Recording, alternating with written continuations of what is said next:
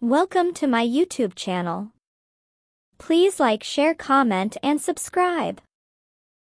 Nursing notes. Musculoskeletal system. 128 items. Questions and answers. 1. A 17-year-old male is admitted to the surgery floor with a gunshot wound to the chest and a chest tube. He has a cough with hemoptysis. Appropriate nursing PPE would include scene safety and staff safety using personal protective equipment or PP universal precautions, and body substance isolation or BSI should be the highest priority when taking care of patients. Appropriate attire prior to entering the patient's room should include eye protection, goggles, face mask, protective waterproof gown, head cover, and possibly shoe covering should be worn in order to protect against contagious viruses and other organisms in case this patient coughs up blood into the vicinity of healthcare workers. Assume each and every patient has a dreaded deadly virus, HIV, hepatitis, etc. Treat them according and protect yourself and coworkers.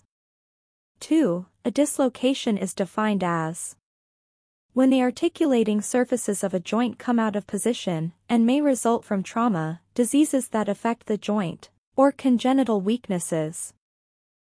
3. Proper nursing evaluation of a dislocated or fracture extremity will include immobilize and elevate the affected joint or limb, apply ice water bag as indicated, assess neurovascular status before and after reduction, including strength of pulse, capillary refill time, sensation, movement, pain, and color of skin.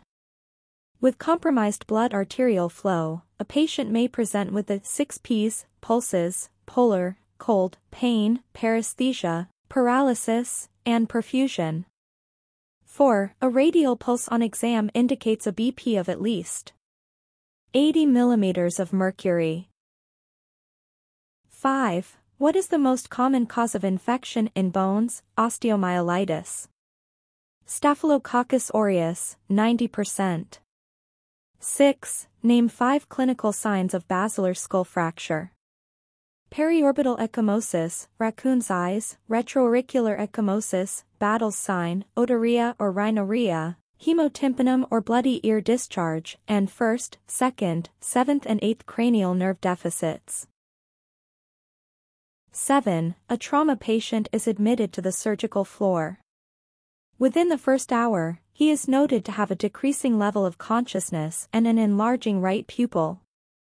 What should the nurse suspect? Probably uncal herniation with oculomotor nerve compression. 8. What is the most common cause of shock in patients with blunt chest trauma? Pelvic or extremity fractures. 9. What should be checked prior to inserting a chest tube in an intubated patient with respiratory distress and decreased breath sounds on one side? Position of the ET tube. One simple formula for calculation the depth or markings at the teeth is to multiply the tube size by 3, which gives the centimeters at the teeth of the ET tube should be positioned. Example, a 7F endotracheal tube should be inserted, so the markings at the teeth are 7 times 3 is equal to 21 centimeters. 10. A trauma patient is admitted to the Med-Surg floor.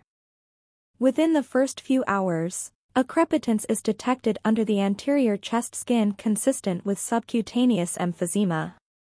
What should the nurse suspect?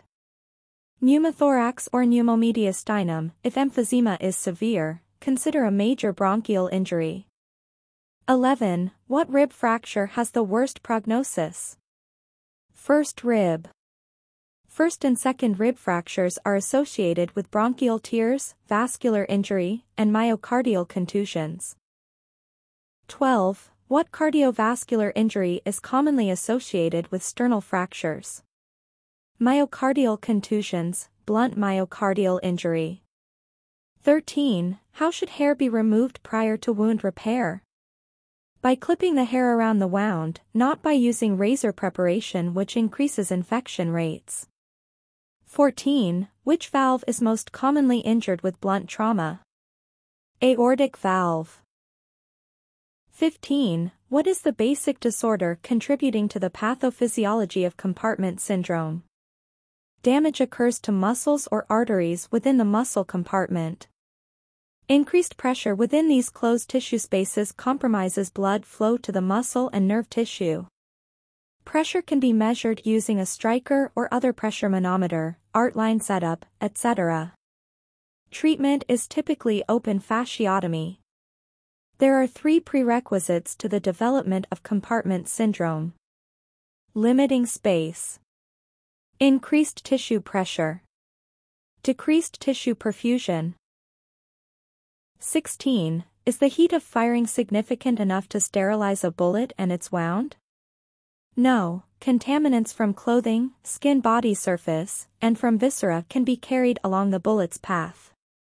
17. What is the currently approved emergency replacement therapy for massive hemorrhage? Type-specific, uncross-matched blood, available in 10 to 15 minutes, type O negative, whereas immediately life-saving in certain situations, carries the risk of life-threatening transfusion reactions. 18. Where are epidural hematomas located? Between the dura and inner table of the skull. The most common location is at the thinnest part of the skull near the temporal area, where the middle meningeal artery is most often torn or ruptured, resulting in a collection of arterial blood. If large enough, the swelling can cause brain shift and possible death. 19. For a trauma victim, which test is most helpful for evaluating retroperitoneal organs? CT scan. 20. Where are subdural hematomas located? Beneath the dura and over the brain and arachnoid. Caused by tears of Pial arteries or of bridging veins. Subdural typically becomes symptomatic within 24 hours, 2 weeks after injury. 21. Why is epinephrine added to local anesthesia? To increase the duration of the anesthesia, vasoconstriction decreases the rate of absorption. Epinephrine also causes vasoconstriction and decreases bleeding. It may weaken tissue defenses and increases the incidence of wound infection. 22. What is the most frequently injured organ with blunt trauma? Spleen. 23. What type of injury most commonly damages the pancreas? Penetrating trauma.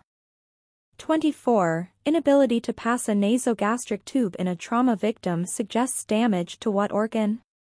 Diaphragm, usually on the left.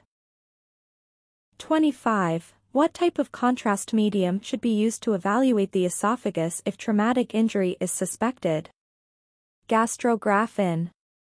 If barium is used, it may leak out into the mediastinum or abdomen, causing a severe reaction, pain, and scarring. 26. Describe the key features of spinal shock. Sudden areflexia, which is transient, and distal, which lasts hours to weeks. BP is usually 80 to 100 mm of mercury with paradoxical bradycardia. 27. What are the 2 most commonly injured genitourinary organs? Kidney. Bladder, associated with pelvic fracture. 28. What factors increase the likelihood of wound infection? Dirty or contaminated wounds, stellate or crushing wounds, wounds longer than 5 cm, wounds older than 6 hours, retained foreign bodies, and infection-prone anatomic sites. 29. Which has greater resistance to infection, sutures or staples? Staples. 30. What types of wounds result in majority of tetanus cases? Lacerations, punctures, crush injuries. 31. True or false, it is acceptable to clip or shave an eyebrow if needed to repair the skin. False. Eyebrows are valuable landmarks. 15% will not ever regrow. 32. Characterize tetanus-prone wounds. Age of wound, more than 6 hours. Configuration, stellate wound. Depth, more than 1 cm. Mechanism of injury, missile, crush, burn, frostbite. Signs of infection, present. Devitalized tissue, present. Contaminants, present. Denervated or ischemic tissue, present. 33. If a patient has been burned over his entire back, both legs, and right arm, what percentage of his body is considered to be burned? 63% burn percentages are calculated through the rule of nines. Face, 9%. Arms, 9% each. Front, 18%. Back, 18%. Legs, 18% each. 34. What life-threatening injury is associated with pelvic fractures? Severe hemorrhage, usually retroperitoneal or intraperitoneal. Up to 6 liters of blood can be accommodated in this space. Treatment may include stabilization of the fracture, internal or external fixators, and interventional radiology placement of material inside arteries to stop bleeding, embolize. 35. A normal person has a GCS of 15. 36. A dead person has a GCS of 3. 37. What is the most common mechanism of injury in the elderly? Falls, MVA, burns, assaults. 38. What type of breath sound will you hear when a pneumothorax is present? Decreased or absent breath sounds on the affected side with a collapsed lung.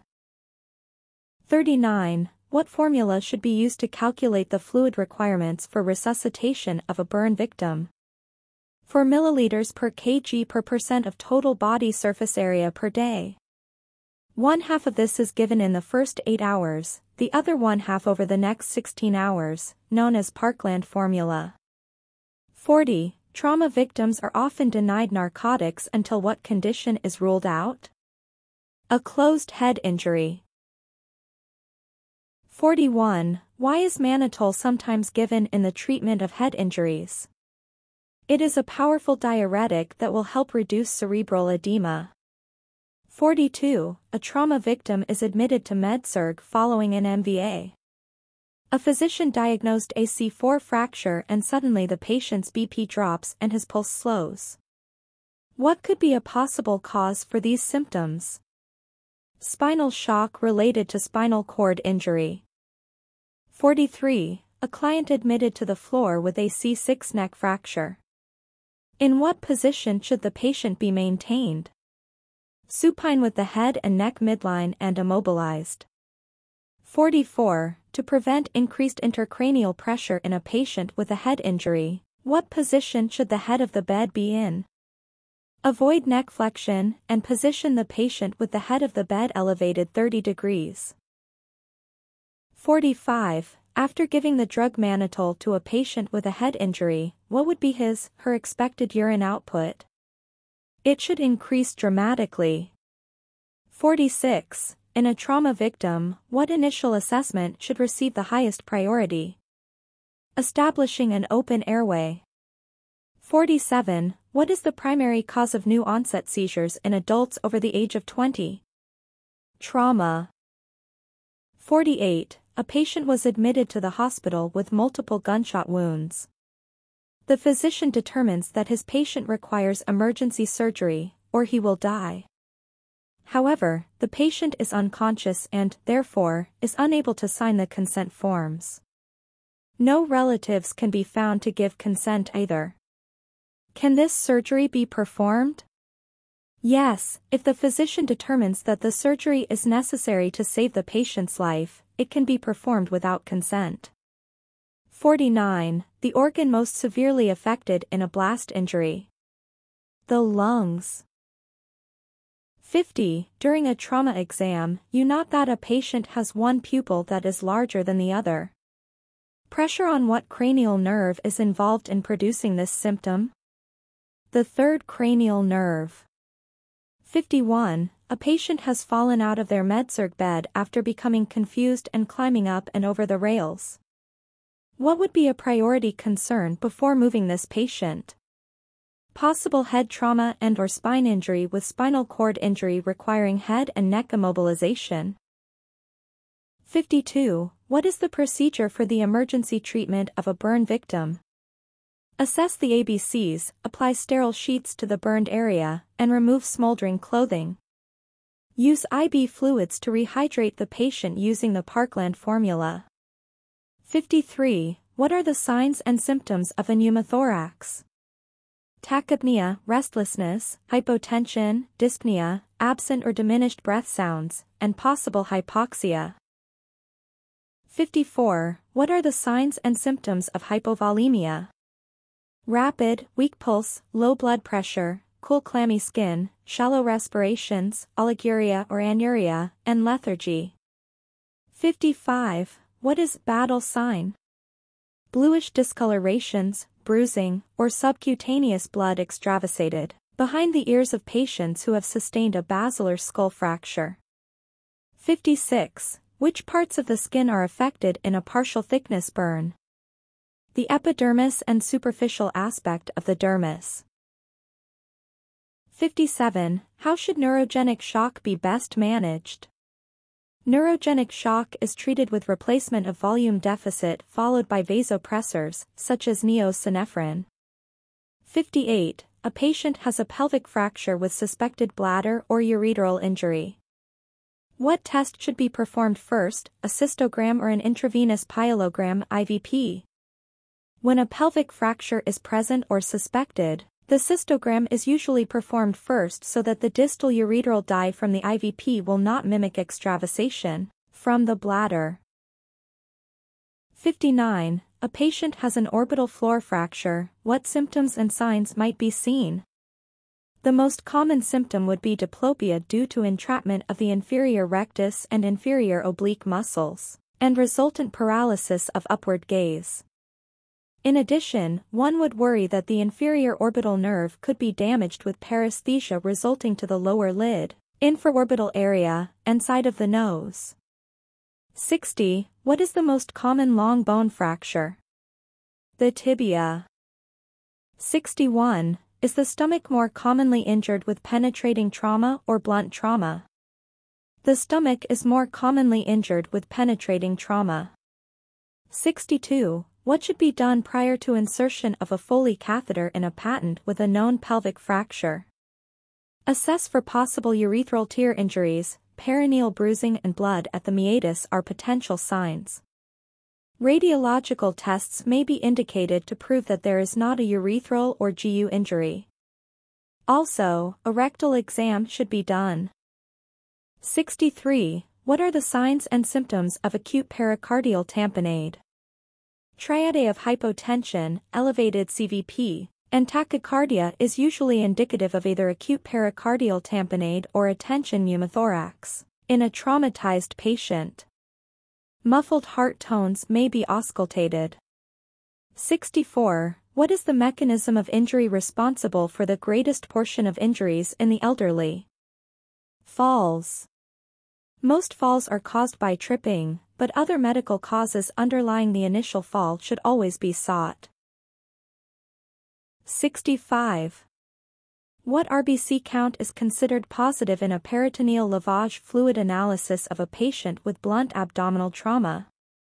RBC counts of more than 100,000 per mm3 are considered positive for both penetrating and blunt trauma to the abdomen.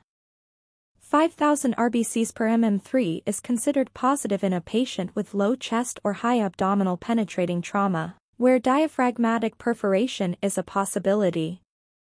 66. What is the most common cause of airway obstruction in trauma? CNS depression. 67. What is the cause of death secondary to an untreated tension pneumothorax? Decreased cardiac output. The vena cava is compressed resulting in decreased right heart blood return and concomitant severe compromise in stroke volume, blood pressure, and cardiac output. Cardiac arrhythmias can also occur. VTach in a young apparently healthy person is due to a tension pneumothorax until proven otherwise. 68. What is the most common fracture in the elderly? Hip fracture. 69. Signs of tension pneumothorax on physical exam include tachypnea, unilateral absent breath sounds, tachycardia, pallor, diaphoresis, cyanosis, tracheal deviation, hypotension, and neck vein distension. 70. What is the mechanism of a posterior urethral tear? Associated with pelvic fracture, urethral stricture, impotence, and incontinence. 71. A trauma patient is admitted to the Med-Surg floor. She has a closed head injury with suspected elevated intracranial pressure. What treatments should be considered? Paralyze the patient and ventilate normally. Do not hyperventilate unless the victim is decompensating or bradycardic and hypotensive with impending brain herniation. Excessive hyperventilation will lower PCO2 and vasoconstrict the brain arteries, causing worsening symptoms and brain injury. Maintain normal fluid volume, avoid excess fluids. Elevate the head of the bed to 30 degrees after the C-spine has been cleared. Considered mannitol 500 ml of a 20% solution over 20 minutes for a 70 kg adult. Use of diuretics like furosemide is controversial. Steroids are no longer recommended. Barbiturate use is also not recommended. Mannitol use is also losing favor except in cases with sudden deterioration and suspected impending brain herniation. 72. The organ most commonly affected in a blast injury. The ears. If the blast victims have blood coming from their ears, ruptured tympanic membranes, they have a 50% chance of a serious internal blast injury. 73. What is the difference between intracapsular hip fracture versus extracapsular? Intracapsular hip fractures are those of the femoral head and neck, which are inside the hip capsule, ligaments around joint. Extracapsular fractures involve the femoral trochanteric and shaft and are outside of the capsule. 74. When monitoring a pregnant female trauma victim, which vital signs are more likely to indicate hemodynamic instability, the mother's or those of the fetus? The fetal heart rate is more sensitive to inadequate resuscitation.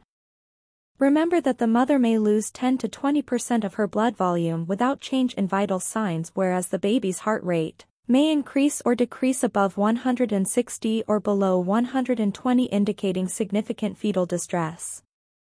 75. A femoral pulse on exam indicates a BP of at least 60 mm of mercury. 76. An unconscious, 60-year-old patient is stabilized and admitted to the Med-Surg floor with a head injury. An ECG shows significant ST segment elevation. What is your concern? Although MI should be considered, don't forget the possibility of an intracerebral hemorrhage. This may also cause significant ST segment elevation. 77. How soon can fat embolism syndrome occur following a long bone fracture? 12 to 72 hours. 78. A trauma patient presents with a complaint of severe burning pain in the upper extremities and associated neck pain.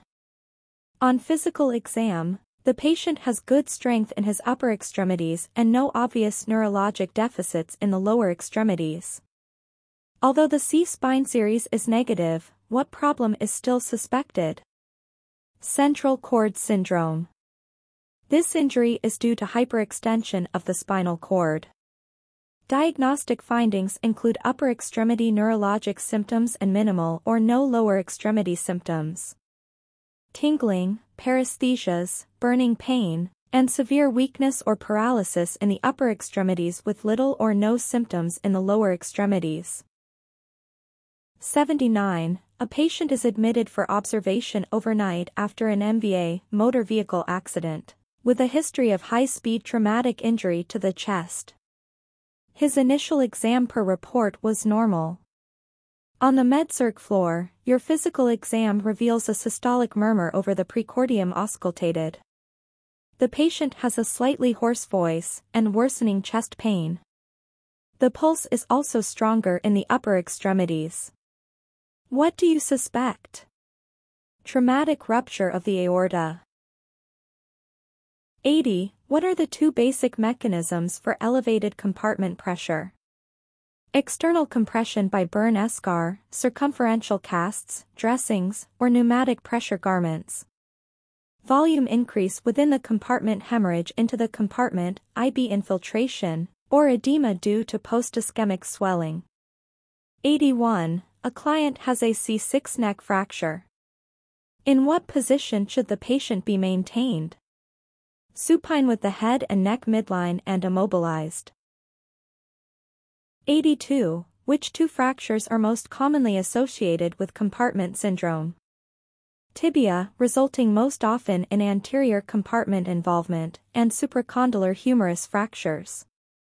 83. What would be a priority nursing intervention for a client with fat embolism syndrome?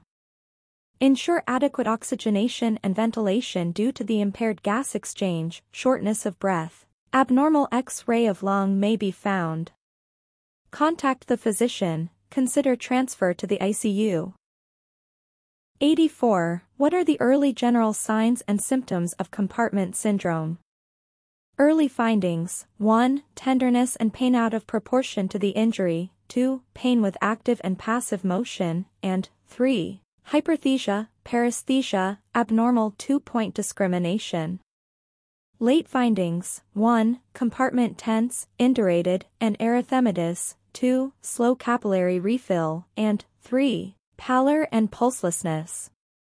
85. What are the 5 Ps of compartment syndrome? Pain, pallor, pulselessness, paresthesias, and paralysis. 86. A patient is admitted with a tibia fracture and a cast is placed by the orthopedic surgeon.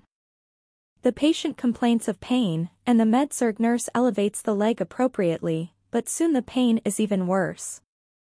What should be suspected? Compartment syndrome. Pain is the most common symptom of compartment syndrome due to tissue ischemia. Elevating the limb decreases arterial circulation, thus the pain is worsened in these patients. Normally it will decrease pain in patients with uncomplicated fractures. The doctor should be notified immediately and a thorough neurovascular exam will likely be abnormal. Removal of the cast is indicated along with possible surgery to decompress the lower leg compartments. 87. Following a fall, a patient is admitted and observed with a swollen, bruised wrist. A possible fracture is suspected. What should you assess in relation to this? Assess the area distal to the possible fracture for signs of neurovascular compromise. 88. Following casting, what would be the first symptom that would alert you to possible compartment syndrome? Pain that is disproportionate to the injury. 89. What is a stress fracture? A stress or fatigue fracture is caused by small, repetitive forces, usually involving the metatarsal shafts, the distal tibia, or the femoral neck. These fractures may not be seen on initial radiographs. 90. What physical findings are typical for a patient with a hip fracture? The leg on the affected side is usually shorter, abducted and externally rotated. Pain is also present. 91. A trauma patient who is semi-comatose is brought to the surgical floor and the nurse notices crepitus, or a gritting sensation whenever they palpate and move the right upper arm. What does this mean? Crepitation is used to describe the feeling of bone fragments rubbing together when a fracture is present. An X-ray will likely reveal a fracture. 92. Who gets Achilles tendon rupture? Middle-aged men who play weekend sports occasionally, occurs most commonly on the left side. 93. What is the difference between a closed versus an open fracture? A closed fracture has the nearby skin intact. An open fracture is a broken bone with the nearby skin lacerated, punctured, or otherwise injured so that bacteria can potentially contaminate the bone fracture site. A sharp bone fragment may lacerate or puncture the skin. Open fractures represent a surgical emergency and ideally these patients are taken to the OR for thorough debridement and cleansing to decrease the chance of osteomyelitis and other infections.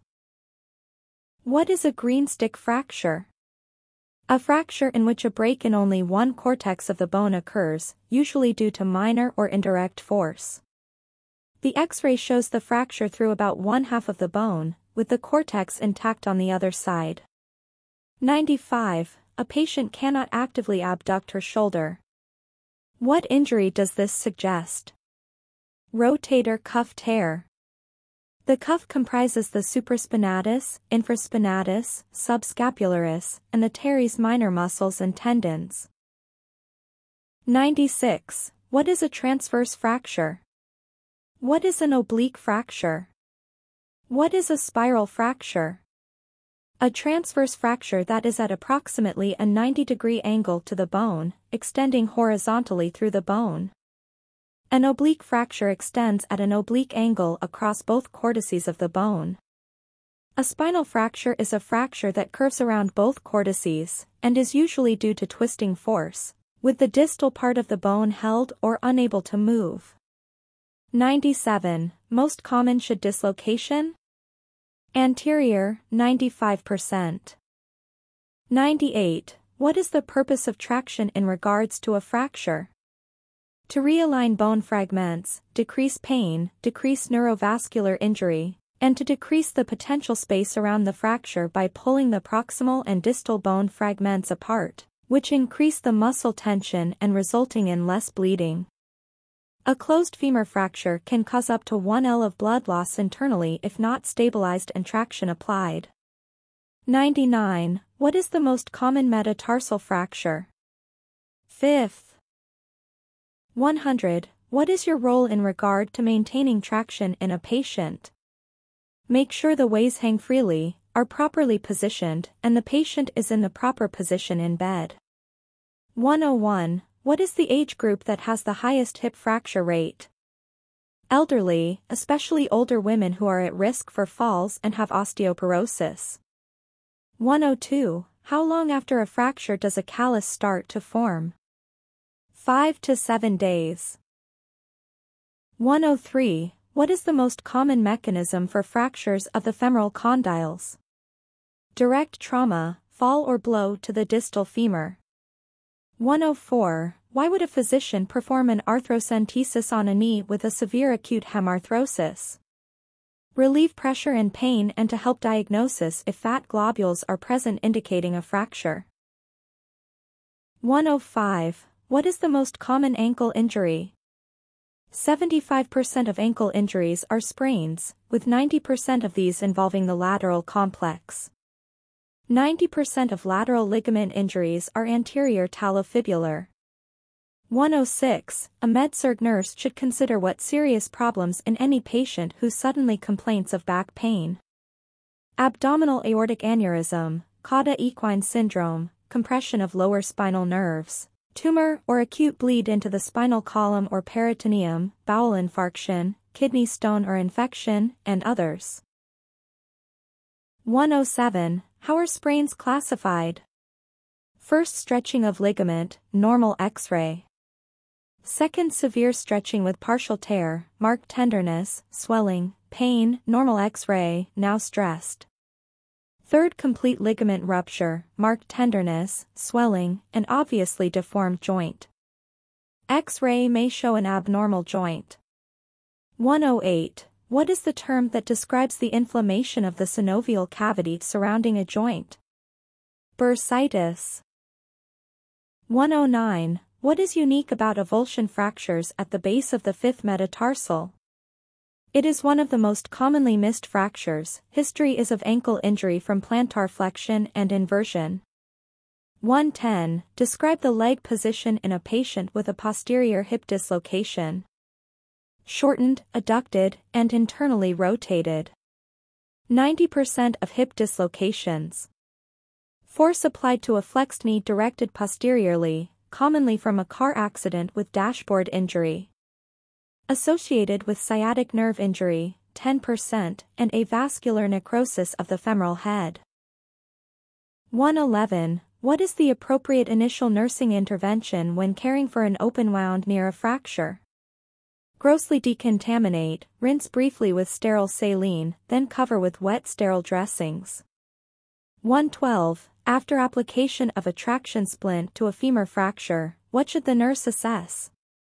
Check the neurovascular status distal to the fracture.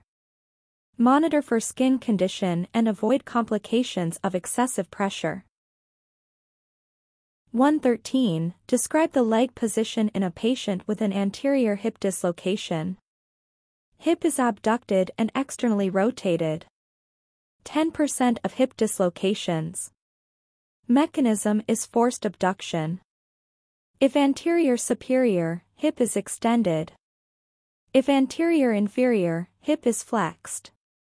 114. A Med-Surg nurse is examining a nursing home patient who is admitted with confusion and dehydration. The nurse notes that the patient's right leg is shorter than the other leg, is externally rotated, and the patient moans when the lower leg is moved. The likely diagnosis is hip fracture. 115. Describe the appropriate basic care of an amputated body part. Gently clean to remove debris, wrap in normal saline-soaked gauze, place in plastic bag, and seal and place on a solution of ice and water. Do not allow the part to freeze, or to become macerated.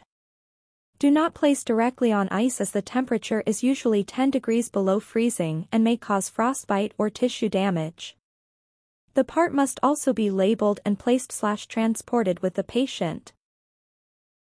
116. What are the 4 basic treatment components when treating muscle strains and ligament sprains? Rest, ice, compression dressing, and elevation. The mnemonic, rice. The temperature of ice is often below freezing and could cause frostbite. Therefore, ice should be placed in a bag with water, and applied in contact with the injured area, alternating 20 minutes on and 20 minutes off for most of the first 24 hours. Following this, the moist heat and gently increasing range of motion exercises and stretching will aid in healing and recovery. Prolonged immobilization is unnecessary and potentially harmful. 117. What are key nursing considerations for patients in skeletal or skin traction when being treated for fractures? Check the entire traction setup, pin sites, and all suspension apparatus for signs of loosening or excessive tension. Ensure that weight/traction is constant, including during nursing care. Check all skin surfaces for signs of pressure, and provide physical psychological comfort. 118. What is the rationale for the initial immobilization of a fracture? To prevent damage to blood vessels, tissues and nerves, and also to decrease pain level. 119. A Med-Surg nurse is taking care of a patient with multiple fractures including a femur fracture. The patient develops confusion, shortness of breath, faster breathing, and tachycardia, hypotension and petechiae about 12 hours after admission. What syndrome is likely developing? Fat embolism syndrome, where the fat from inside of the bone migrates to the vein, back to the heart and embolizes throughout the body. Symptoms may be minor or may result in ARDS and death. 120. A Med-Surg nurse is preparing a patient for surgery of the hip fracture. What important steps should be performed? Monitor vital signs. Watching for hypotension, as up to 1,000 cc of blood can be lost into the femur or hip fracture. Monitor for hypothermia and other complications of trauma. Ensure the pre-op medical screening is completed by the physician, along with appropriate tests. Keep patient NPO, have the patient empty the bladder or place Foley catheter. Send an abduction pillow to the OR if indicated, as it is used to keep prosthetic hips joints in proper position. Ensure proper tetanus immunization. Ensure that the consent form is signed after the doctor discusses the plan and operation with patient and family. Arrange for preoperative antibiotics if ordered. If a transfusion of blood needed, then take a timeout and ensure that the patient is properly matched. 121. A patient in balanced suspension traction for a fractured femur needs repositioning toward the head of the bed. What is the proper technique regarding the traction when moving the patient? Maintain the same degrees of traction tension, do not release or lift the traction during repositioning. 122. A Med-Surg nurse taking care of a post-op hip fracture patient should ensure what important steps?